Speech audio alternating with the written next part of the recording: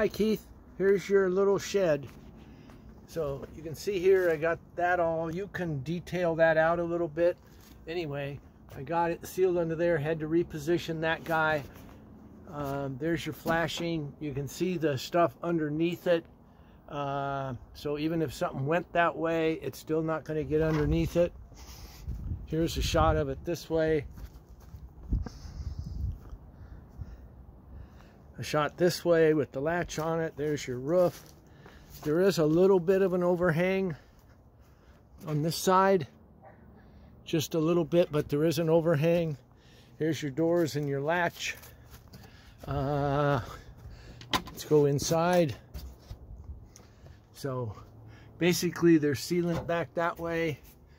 There's sealant up under there. There's sealant over there, so I've got it pretty sealed in. Again, here's all the insulation. It's on the doors.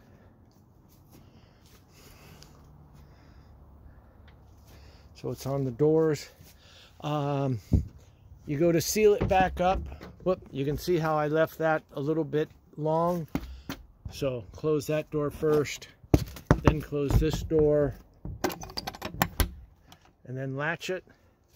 You might want to put a couple screws up on the top. I know you're going to be here in a couple weeks, so if you want that to be tight, I just couldn't get it that tight and still be able to open it up. So for winter, maybe just put some screws up here on the top, and to lock it, you just turn it.